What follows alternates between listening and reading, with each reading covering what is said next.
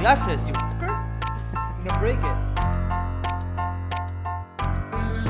So coming into the week, we were definitely happy with the 2-0 week, and we were pretty excited coming into it, but I knew that this week was going to be a pretty tough one for the team in general, not just because we were playing Vancouver and Seoul, who's looking kind of strong right now, but also because the time frame with everything going on with the team and the time between matches and everything we got to deal with right now.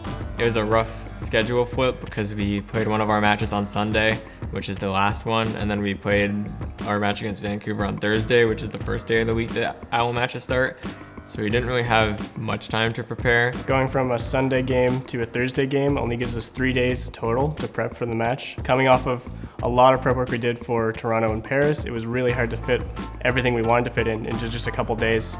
It was a really tiny window in terms of timing and just in terms of preparation with all the changes, me including to the team, not, and we needed to make some adjustments, and sadly it was still ongoing, and we had this like Vancouver and Seoul match, which was like one of the hardest schedules we could have, I think. And so a lot of the strategies that we were wanting to improve on and work on, we didn't quite get valuable data, and it felt like we couldn't really apply it as much as we could. And, you know, it definitely felt like an unfortunate, kind of frustrating week. Felt like we could have done better.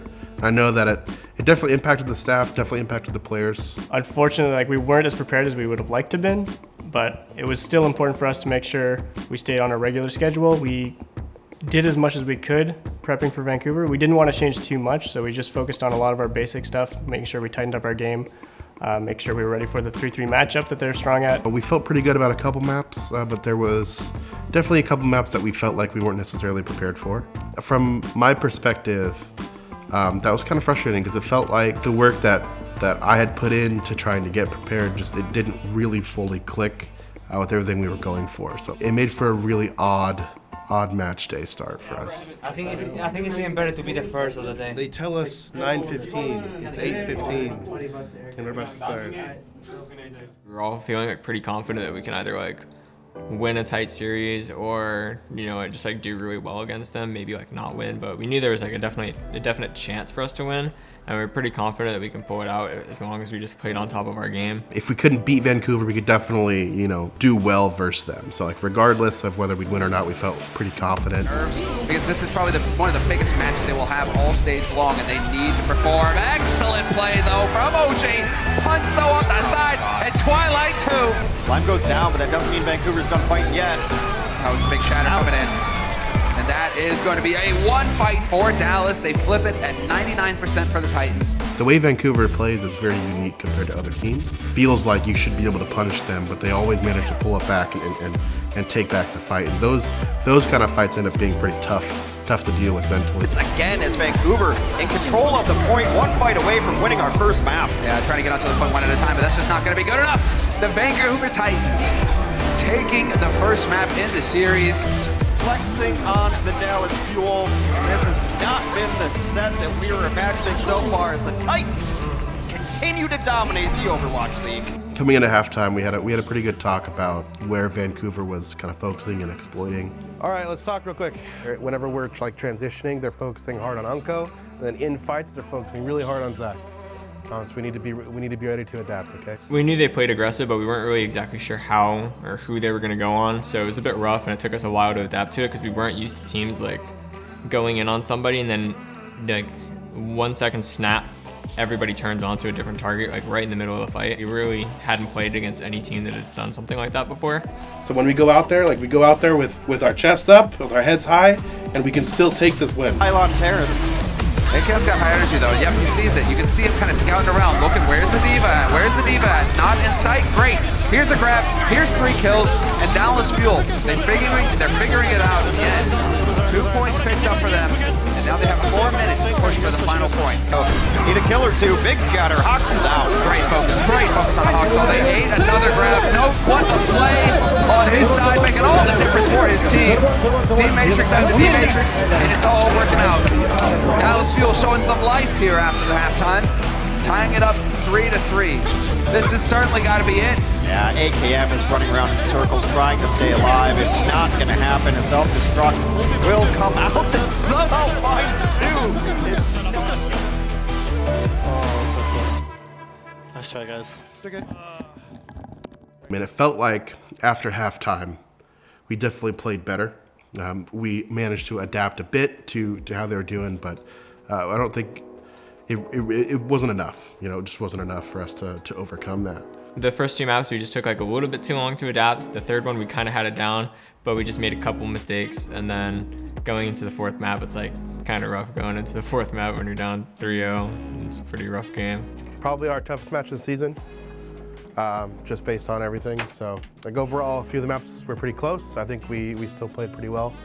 There's a lot that we can improve on all around, from coaching staff to players to everything. I think overall we did well, but there's always room to grow. So I think this week and this match is a great opportunity to learn and grow from it, okay? Overall, throughout the whole series against Vancouver, they were just the better team, straight up. Their 3-3 game is one of the cleanest in the league, if not the cleanest. So when they play their style and they're able to get away with everything they want to do, they look like the best team in the league, and that showed in their match against us. Vancouver is experience, because experience, communication, synergy is one of the biggest points in a GOATS team to be really performant, and Vancouver had it all.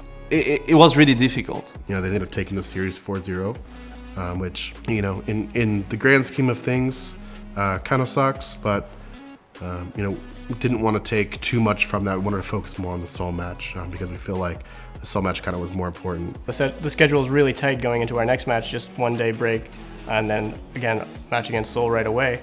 So again, we didn't have all the time we needed to prep for everything, but we still felt like we could be the better team as long as we stayed on our game. First thing the staff did was trying to work on every map we needed to work on for the Seoul match, and trying to just make the basic adjustment we needed. I think we definitely were a lot more confident about facing Seoul. The stress from the week was still something weighing on the players' minds, I think, pretty heavily, weighing on the staff pretty heavily. Felt like there was just a lot of pressure from the outside for various circumstances. Marvel getting cut off, and there's the sound barrier coming in from Closer. Fitz not quite connected with the targets he was hoping for here, and it is going to be the Dallas Fuel turning things around. Almost out. Heard it, but they are getting wiped out. Munchkin uses the rally, but that is going to be a very clean fight here for the Dallas Fuel. And that is going to be it. Seoul Dynasty picking up the first point on the jump. But this is it, the final fight. Dallas Fuel, they need somebody, and they are already playing point guard. Can't even come in. They can't even come in. Get smushed, though. That's not going to help things here for Seoul, and it's down to Marvel and Toby, the last 2 alive for Seoul Dynasty. Last man here, or Hamster. But that's it. Dallas Fuel tie it up, 2-2. Got AKM OG just backed out. He saw what just happened to that guy. He's not going in there anymore either. Seoul takes a 2-0 lead in the series over the Dallas Fuel. I think the first half of the series was particularly tough for us mentally. We kind of went in and it just felt like things weren't clicking, that we weren't necessarily all engaged on the same page. Going into the first map, we had a few slip-ups. It wasn't anything major, it was just a few tiny mistakes that cost us that map, but you could feel like the mentality in the team was sort of dropping already. So coming into halftime, when the players came in the dugout, it was one of those where I felt like it was important for me to address it head on. Reset your mind right now, okay? From the first map, we're playing like we've already lost, okay? Get that shit out of your mind. If we go in thinking that we've already lost, or that we can't do it, that we don't trust each other, or that we're not gonna push, we never will be, okay? So when we go back in there, whenever we go back, we think through our plans. We have to be willing to take the space. We have to be willing to push.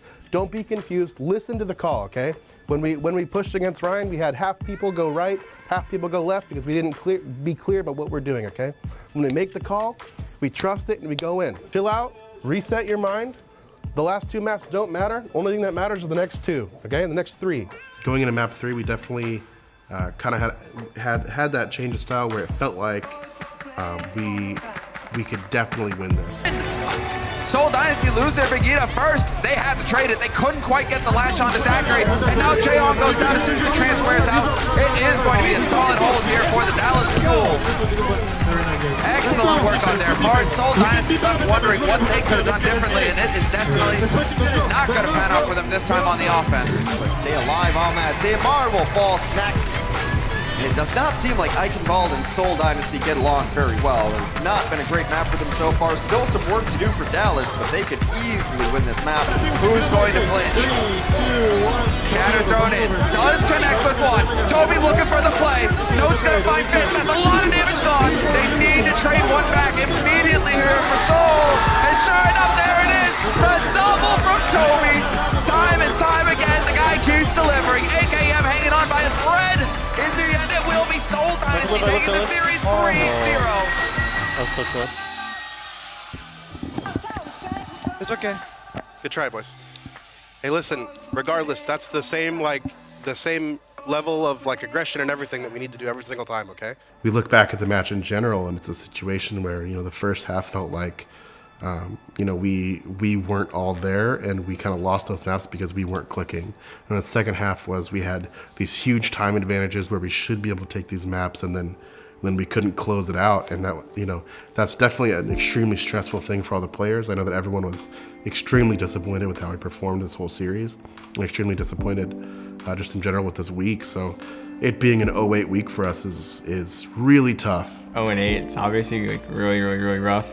And I think not everybody's happy about it. Losing in general is bad, but getting the worst possible map score is obviously really upsetting. But I think everybody knows that from our practice and our performance the previous week, we know that we're definitely still a really good team. And when we're playing well and we're prepared, that we can beat pretty much anybody. So I think moving forward we'll be fine. It was just a really rough and unfortunate week for us. I'm gonna go into next week. Focus on improving, focus on fixing our stuff, okay? We got stuff to work on, so we're gonna come in with a good mentality and ready to do it, all right? Even though next week's gonna be pretty busy, we're still gonna be focused on us and our play and our team first and foremost, all right? So we're gonna focus on that next week. And yeah, we'll clean up all this stuff, right? My goal is just to kind of remind people that even though it was an 0-8 week, there's lots that we can learn from, lots that we can grow. As staff and again, as players or as a team as a whole, we need to make sure we're always looking forward. We can dwell on the past as much all day, but it's not going to help us. We can look at our mistakes and we can learn from them, but we always need to be focused on growing and making sure that we're staying together as a team and getting through this. I'm hoping that we can take the positives of it, or we can make positives out of the negatives, and we can mold that for our team going through in the future. And we get to go into Dallas next week and play the homestand, which is something that I think is really cool and really awesome thing for all the players and staff to be able to experience it. We're the first home game ever, first true home game ever, and that feels really good.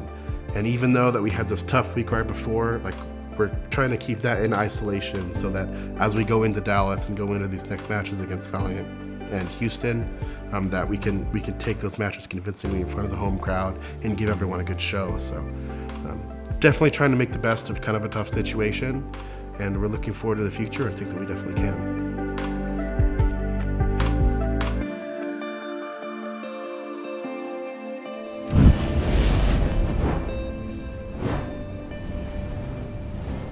Mickey, where have you been?